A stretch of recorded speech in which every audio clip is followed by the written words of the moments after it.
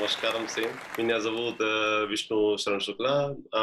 I can talk in both in English and Russian, but today I'll try to be in English to be more clear for everybody.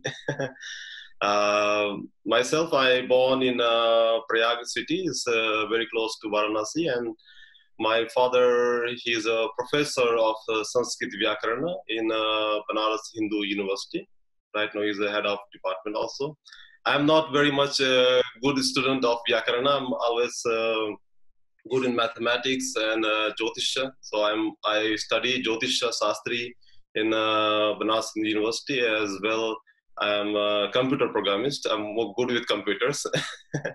And from the childhood, I used to practice yoga, and I like to study the philosophy behind inner consciousness.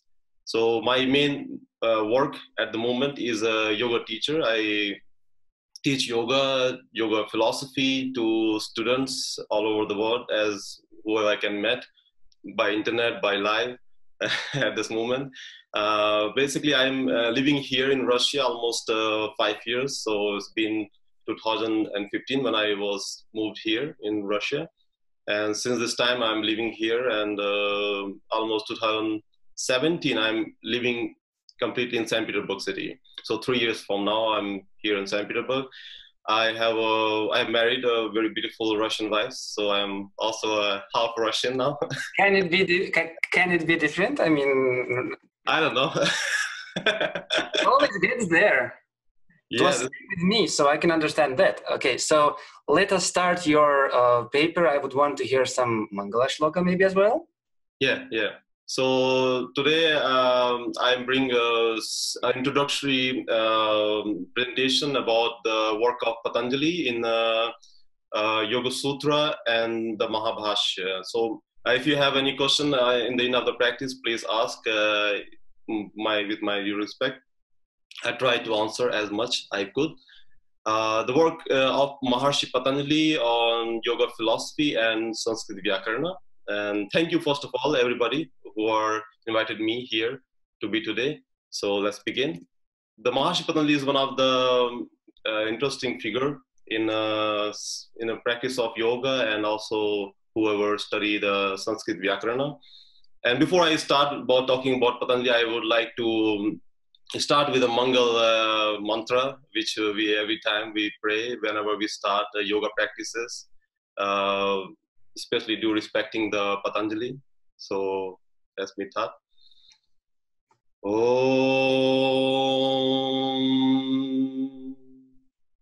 Yogena Chittasya Padena Vacha Malam Sarirasya Cha Vaidyakena Yopakarottam Pravaram Munina Patanjalim Pranjaliranjatosmi. Thank you. The meaning of this mantra is to be glad to be honoring the Patanjali who give us the knowledge of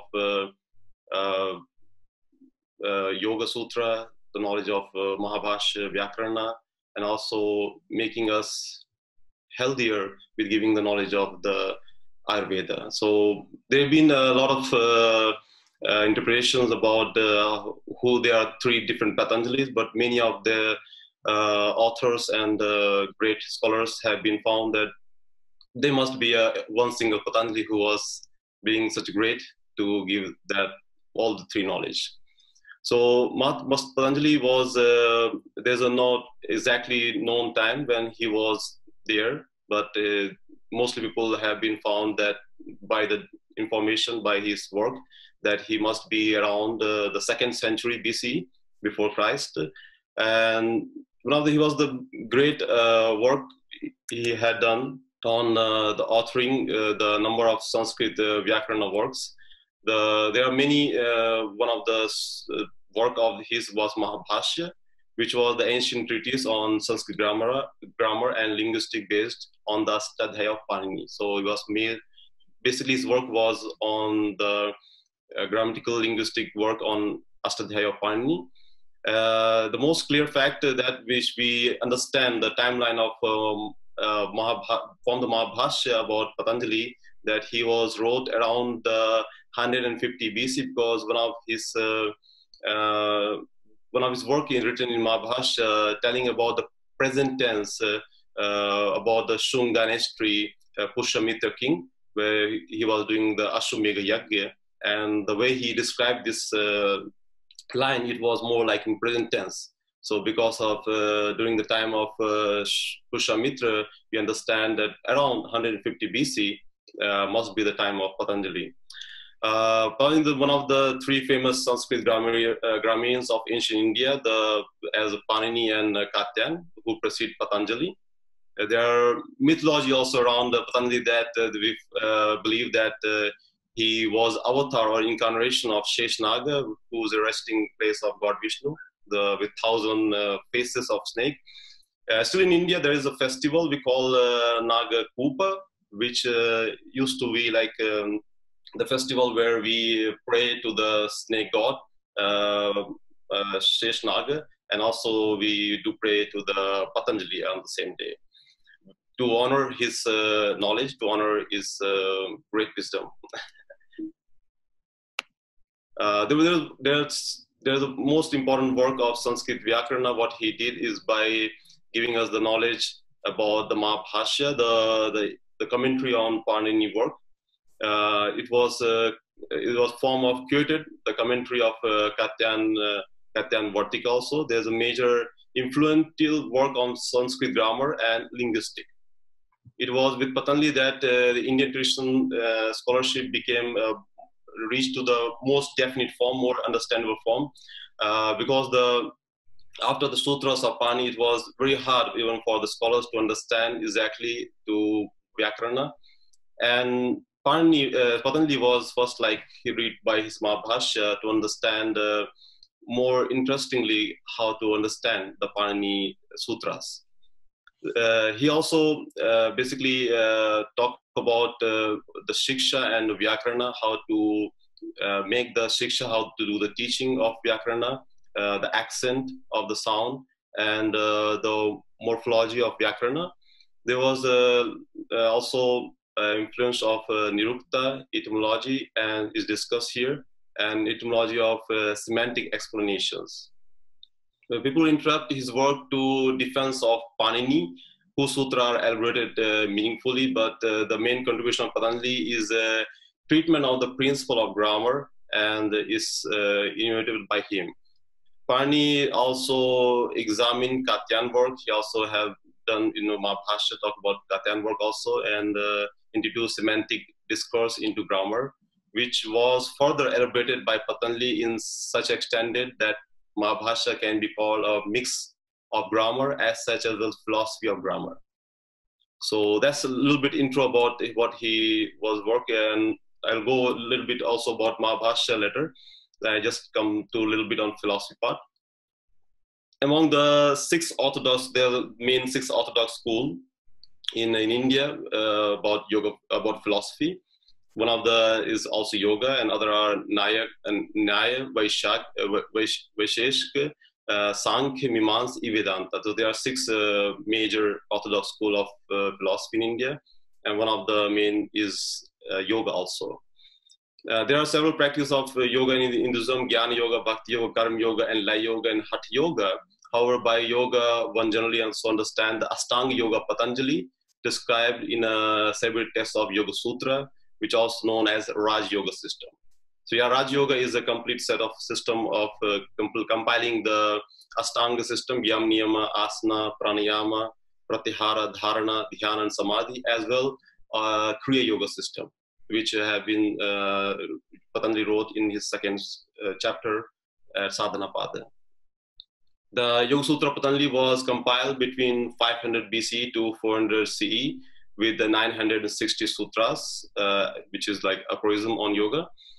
Patanjali gave a real foundation, because there's a different time period of yoga and history of yoga. And one of which I found the most classical and most golden period of the yoga philosophy was around the time of Patanjali Yoga Sutra, when it was occurred. So it's created the school of philosophy, yoga philosophy, more understandable and more easy to spread with people who are practicing yoga and who are interested in yoga philosophy.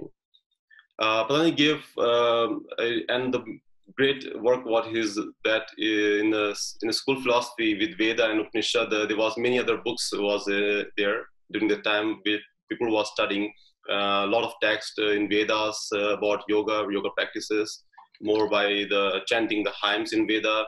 Upanishad was many hundred complex books which was very hard to understand at this moment, to find out the main terms of yoga and yoga philosophy from there. But Bhagavad Gita was one of the way to understand the Jnana Yoga and Raj Yoga and Karma Yoga and Bhakti Yoga. But the Raj Yoga system, which was a very unique system, was basically became more popular between people when come the first bhashya of Yoga Sutra, and when the Sutra of Patanjali self occurred during 400 CE this time. I want a little bit to understand what exactly is Mahabhashya and what is the work there. So Mahabhashya is called, it's actually just called Bhashya, but in India we see it as a very great work, so we call it like Mahabhashya, but generally it's just a Bhashya, just commentary on Panini work, which is attributed to Patanjali as a commentary of selected rules of Sanskrit grammar from Panini treatise, the Astadhyay, as well as Katyayana Vartika. And elaborated of Panini grammar, that's our 84 Ahaniki. Ahaniki is one Ahaniki is like one due work in a day. So which there are 84, or some people say there are also 82 Ahaniki, but there are still a doubt in there. It is dated around the 2nd century BC, the time of which we see the timeline of Patanjali. The dating of Patanjali and his Mahabhashya established by a combination of evidence, those from a Maurya Empire period. So that's I talk about the Sakya Vansha king. He was doing this yagya, and doing this yagya there was many example was taken in also in Mahabhashya.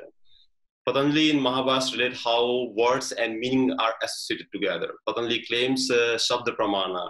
Shabda Pramana is one of the many value of words inherent in them and not derived externally. The meaning of words are coming more into from itself, not from external sources. The meaning association is naturally coming there.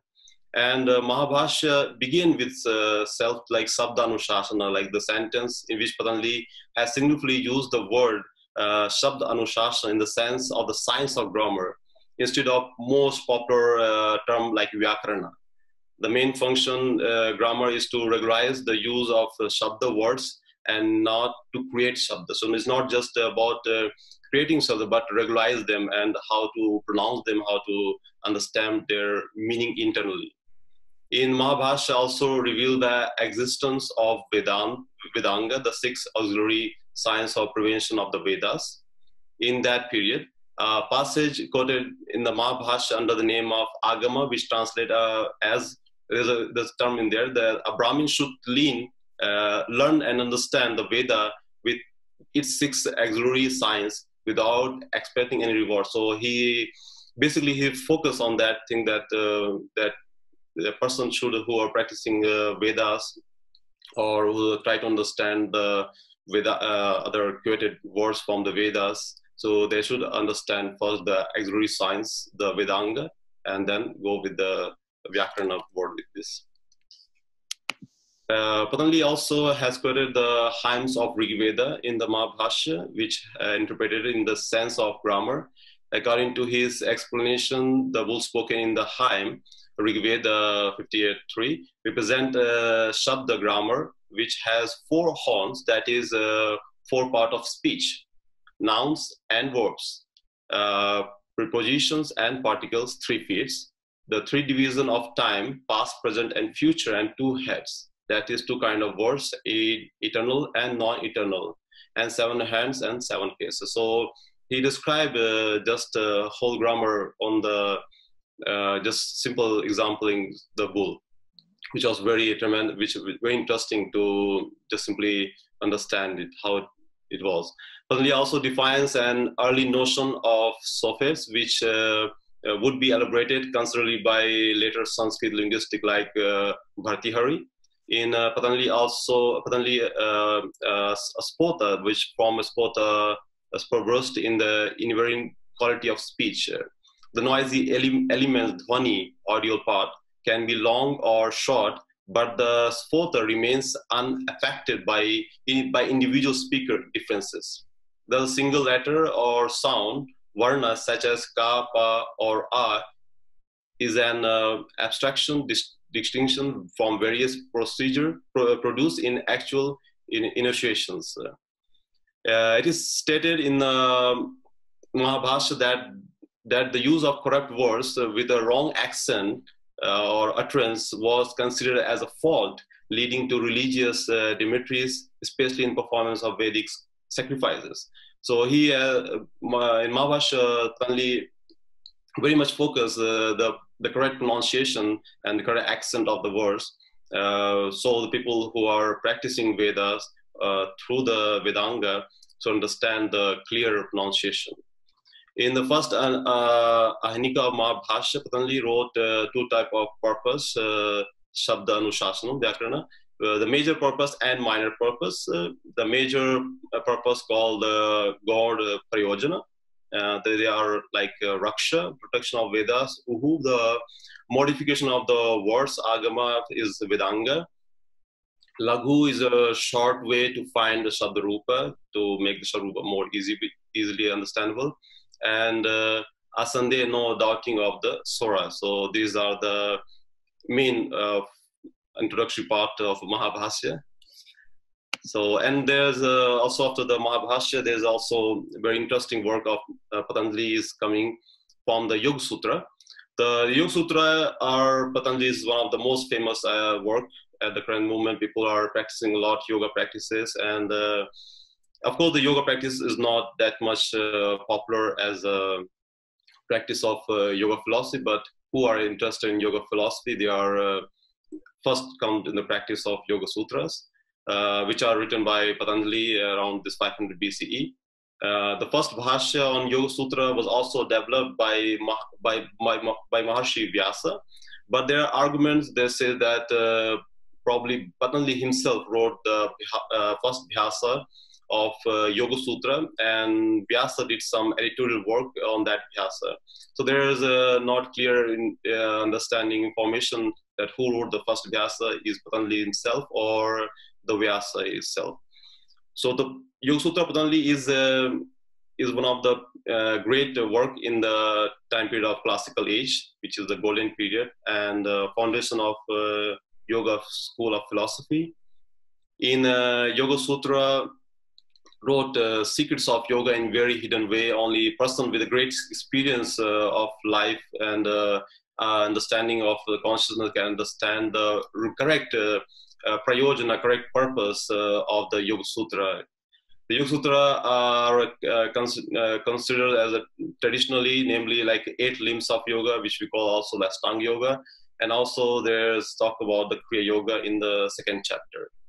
There are complete 4 chapters in Yoga Sutra, which compiled by Patanjali as Samadhi Pada, 1st chapter, with 51 sutras, Sadhana Pad with 55 sutras, Vibhuti Pad with again 55 sutras, and Kaivalya Pad with 34 sutras. So altogether they compile and becoming complete sutra sets, 196. The first sutra, when he starting the first sutra in Patanjali Yoga Sutra, he started with the term like Atha Yoga Anushasana, which seemed very similar to the Mahabhashya first line of Atha Shabda Anushasana in Vyākaraṇa. So sometimes people who are not getting with this fact that they are the same Patanjali who wrote the Yoga Sutra and the Mahabhashya. So one of this meaningful relation which coming from the first sutra of Patanjali and first line of Vyākaraṇa Mahabhashya, is make more sense that they must be of the same person. On the second sutra, Patanjali defined what is yoga and its purpose, what is prayojana of yoga. So it says like yoga chitta vritti nirodha. So yoga is a practice which completely stop the vrittis, which are the modification of the mind, and creating person non-chitta, or being just as the vrittiyas. The first chapter is called Samadhi Path, I told before. There are very interesting information about human mind, how the mind is always changing and modifying with the vrittis, and how a person can reach step by step to the Samadhi practice. This chapter has basic purpose to understand the main goal of yoga is Samadhi. So he's not just telling to practice asana or practice pranayama. From the very first chapter, he's just talking about the main goal, the main idea of what we are practicing, what we have to understand, the philosophy of yoga is with the Samadhi Pada. The second chapter of the Yoga Sutra deal with the Kriya Yoga, and also talk about Kriya Yoga, what is Kriya Yoga, as the practice of Ishvara Pranidhyana, Swadhyaya, and Tapasa. So they talk about the Kriya Yoga here. And also about klesha, what are the kleshas which are creating modification in the brain, which are not allowing person to concentrate in the practice of yoga.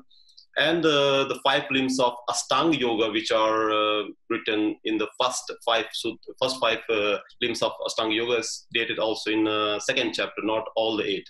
So they are Yam, Niyam, Asana, Pranayama, and Pratyahara. Yam are the moral disciplines of person who want to practice yoga. He have to learn these 5 moral disciplines, and the niyama, the personal disciplines, with the practice of asana later on to finding the right balance and stability, steadiness in the body, and with the practice of pranayama to with the steadiness of your self-breathe, and pratyahara to controlling or to understanding the inner senses and outer senses more clear. The third chapter start with defining what is dharana, what is dhyana, and what is samadhi. So it's just defining the first 3 sutra, just defining the 3 later limbs of Ashtanga Yoga. And all these 3 together, they call here the samyama, the very steady concentration samyama. And talk about various superpower in this third chapter, which is we call as Vibhuti Pada. Vibhuti itself is sometimes sound like some kind of God-gifted or some kind of supernatural powers. And here the Patanjali has told how this siddhis or superpower are coming very naturally to person when he practicing, when he is concentrating with samyama in various different objects. And also he told that this samyama, during the practice of samyama, which siddhis we are getting, they are not really helpful in the practice of samadhi. So they're not very much important for that person who are basically practicing yoga for getting siddhis. They are not going to be helpful for the person. So they are coming just not to have change the state of consciousness with the siddhis, but more focused with the samadhi practice.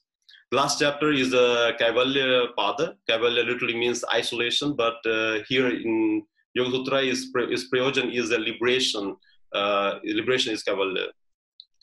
In Kaivalya Pada also outline how the mind is made up, how with the different nature and of the self, and how to take out the mind with the selfness, with the self-ego, which is called asmita here. It describes how someone on the yogic path can free their consciousness from the movement of the gunas and allow it to rest in the light of his own nature, to completely coming out from all the nature of gunas, reaching above to the Anandamaya Kosha and finding the true nature of self with Atman. The metaphysics of Patanjali is built on the same dualist foundations as the Sankhya school. The universe is conceptualized as the 2 realities. In Sankhya school, there says Purusha and the Prakriti, consciousness and the matter. It considers consciousness as and matter, self, soul, and body as 2 different realities. So the main metaphysics of the Patanjali is also built with the Sankhya school. So that's why in the Sanskrit school philosophy also there have been studied the same books of Yoga Sutra. So thank you very much for listening. I'm very honored to be here as well. My first time, I think I'm been just repeating, reading, and not just focusing all the topics. I'm just learning as a student. Thank you. Practice makes perfect. Yeah. I give you my thanks. I have a question. The question might be personal anyway. So you said you're good at mathematics. I try to be. Okay. So Yevgeny is a PhD in mathematics, and now he wants to become a PhD in linguistics. So that means like he's double bright. So you said that you went to Jyotish because you can grasp the depth of the Vyākaraṇa. So is like Jyotish a bit more smaller than Vyākaraṇa?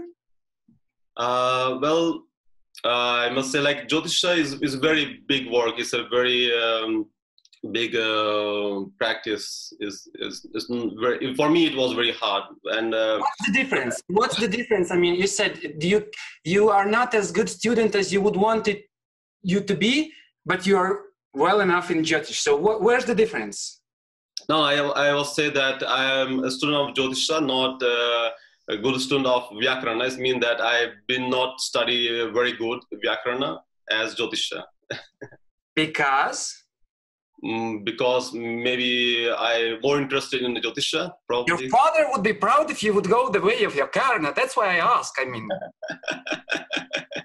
yeah, actually, that's true. That's true. He was trying to teach me Vyākaraṇa from Laghu Siddhanta Kaumudi from the very beginning, from very young age. I studied a little bit of in the beginning Laghu Siddhanta Kaumudi, and he wrote a lot of books about Vyākaraṇa. What age were you when he started to teach you? He was around 12, yeah.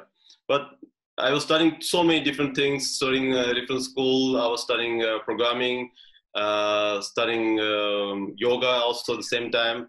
So I was in many boards. Understood.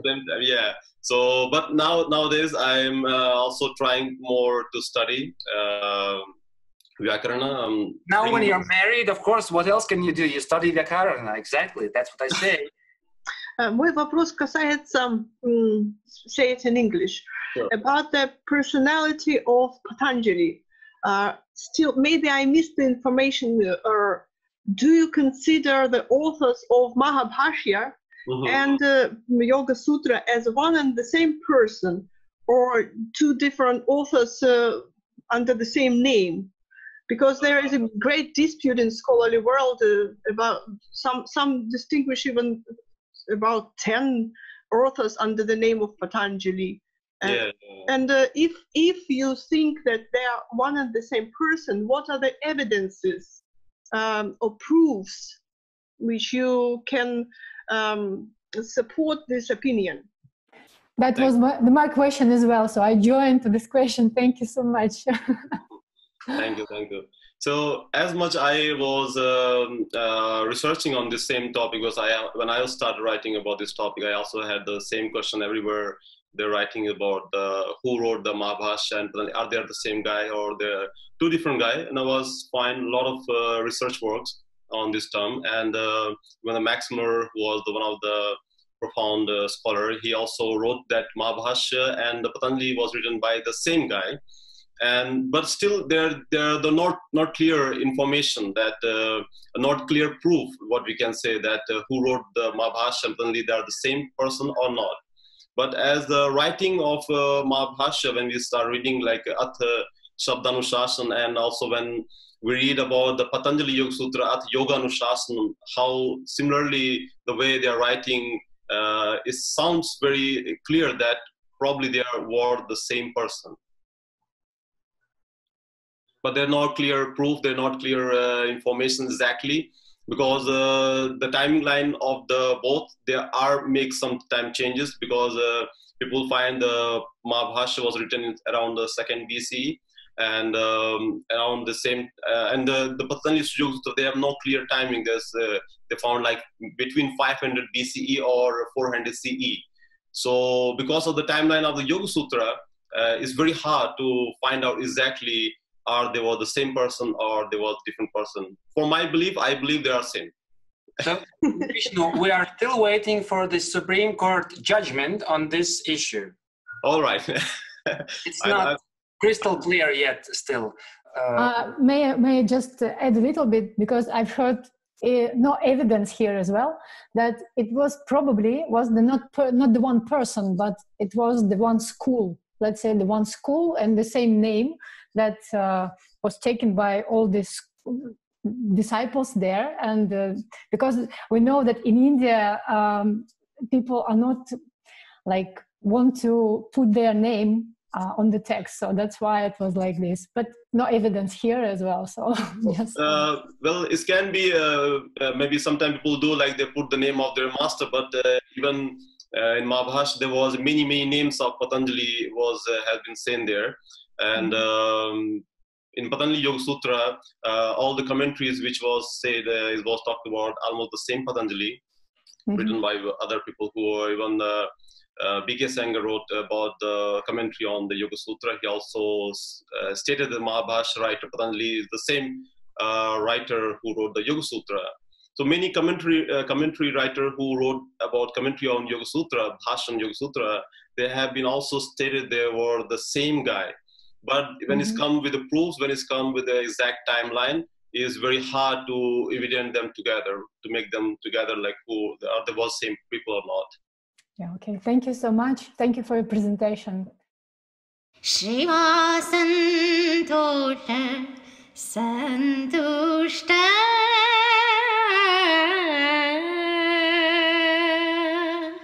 Sargadir Heturishwara Shivo Vitanatam Shaivam Samasta Shiva Sannidhi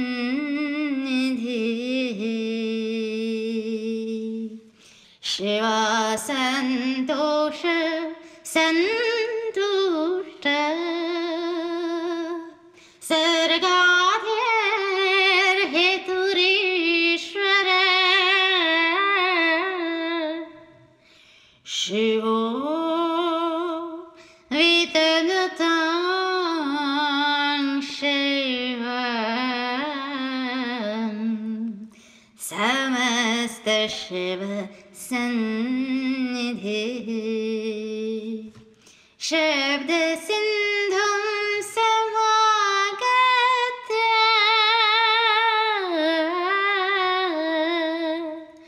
Bhashyadyerapi Durgamam Bhitoham Kripaya Tratar